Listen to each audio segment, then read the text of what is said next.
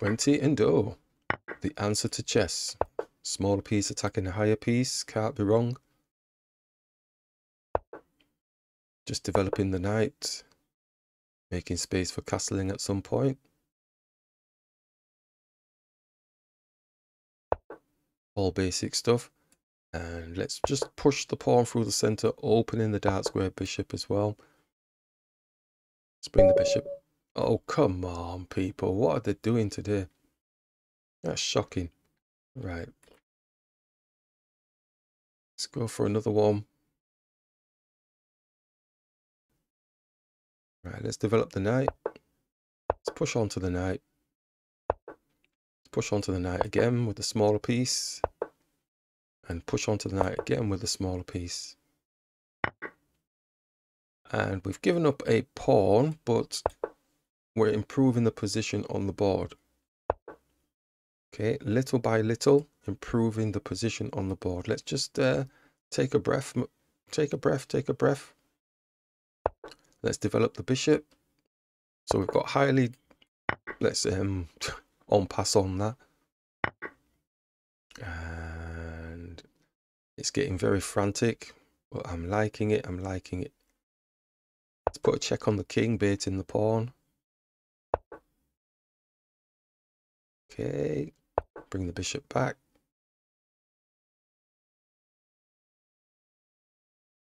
It's wanting this pawn. I don't know why they've not done that. Okay, let's get the knight out. It's castle.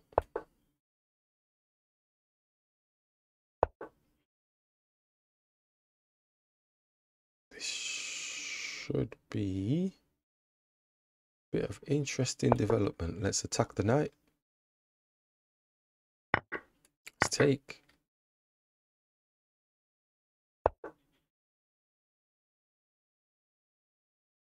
Again, let's just keep this bishop on this diagonal.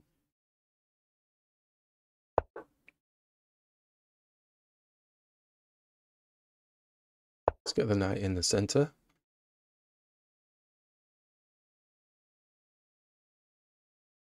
Let's capture. Didn't like our knight.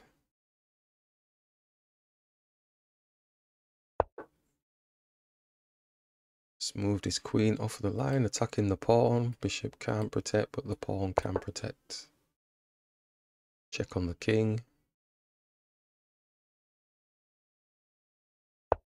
The move. Oh my gosh, it's that move. The movements that look like non-moves, or just moving the king out of the way. They've actually gone for it. Always for the B pawn.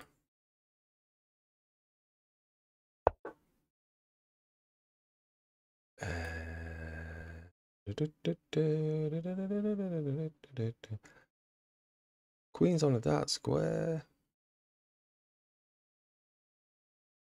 Let's come up here and see if we can challenge the queen.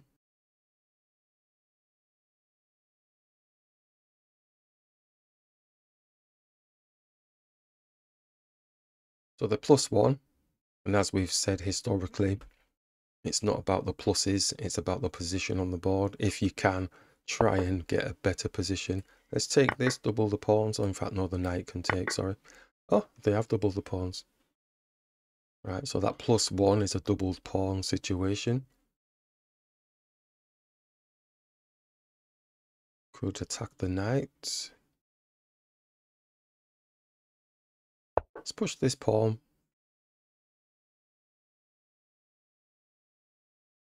Pushing it just to maybe stop the knight from jumping here. And thing for me is I'm thinking, yeah, go and attack the knight, but they're just going to allow us to take it because they're going to want the pawn to be, you know, properly passed. So do I waste my time doing that?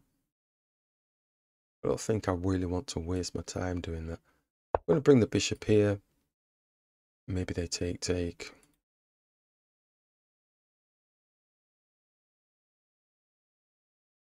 Might need to do some just sitting back moves. Well, it looks like they've stopped us from going there. We could attack, but they're looking for these passes. That's got no protection on, but we go here, it just drops.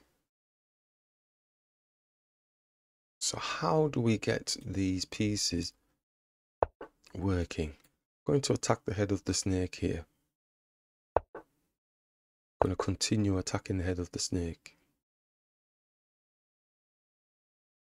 I've got to change the trajectory of this situation because we'll get hammered if we just keep focusing on these. So now we've got space in front of their king to maybe try and do something with our powerful bishops.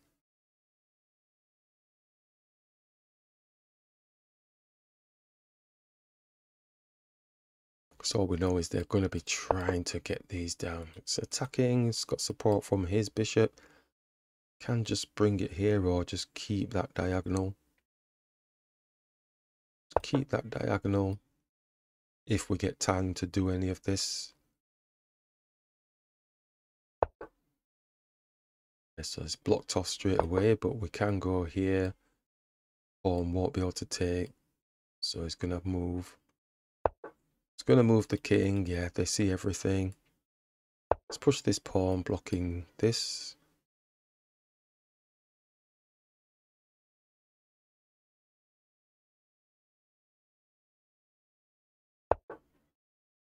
Rook is down, and it is attacking this pawn twice. Is the rook going to take? So smaller piece attacking the rook. Is he going to take? Bishop's on there. Oh, it does as well. Okay, maybe it's a piece for a piece situation. Alright. So owning the file with the rooks is key. Does this knight have a fork?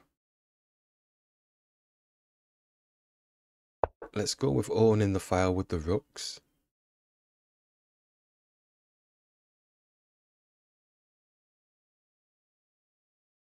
Keep it simple, straightforward stuff. We can take, but again, it's this pawn supported by the bishop situation. How many times is he going to do that? And then it's basically advanced down the board.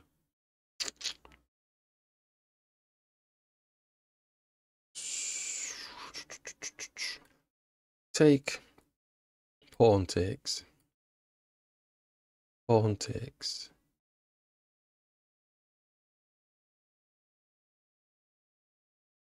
Or do we just hit this pawn? That was meant to be an arrow, actually. Do we just hit this pawn? Do we take with the rook to try and get around the back?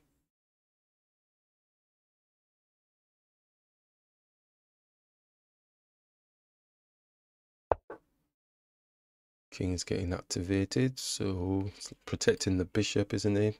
Our bishop doesn't have any protection on. Could come back here, looking to take the pawn.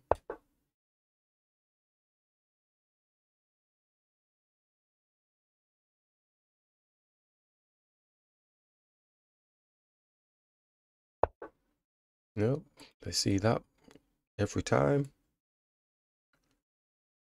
If we go here, the bishop can move and then their rook is on our bishop.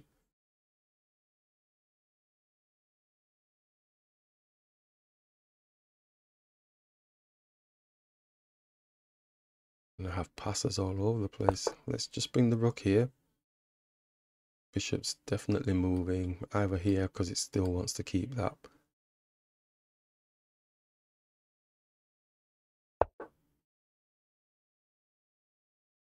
No?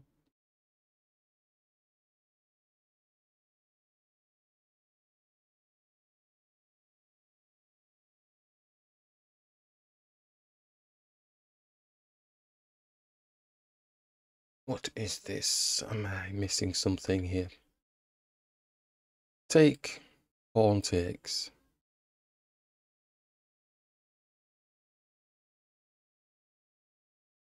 Does the rook have any of these pawns? I'm going to take.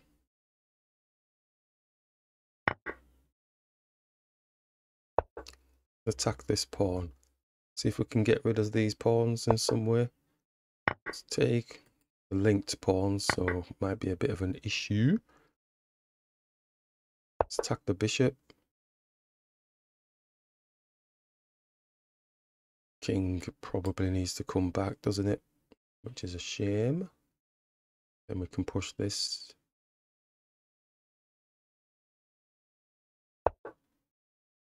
And push this. Bishop can't take because the rook's got an X-ray. And at this point they start pushing the pawn to distract.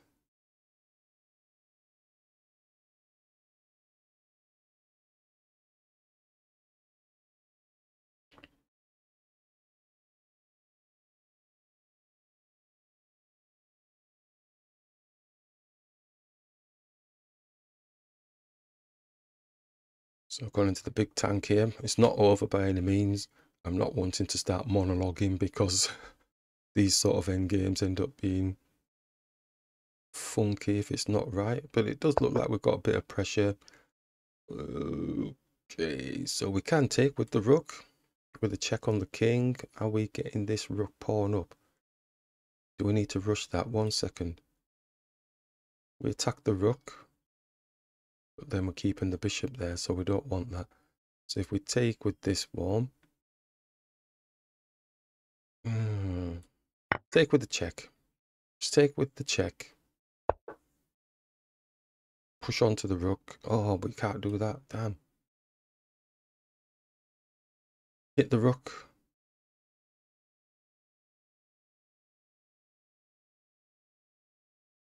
Hit the rook.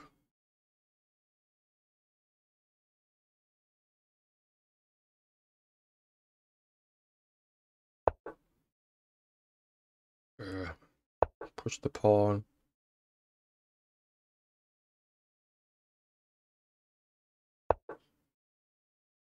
Oh, man. What have we just done?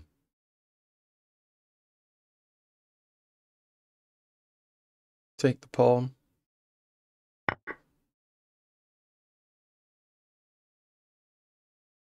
think we messed up that order then, going for that attack. Take the rook. Go for the pawn. So this should be okay. Let's capture. Let's get the king up. Let's take. Let's get the king up.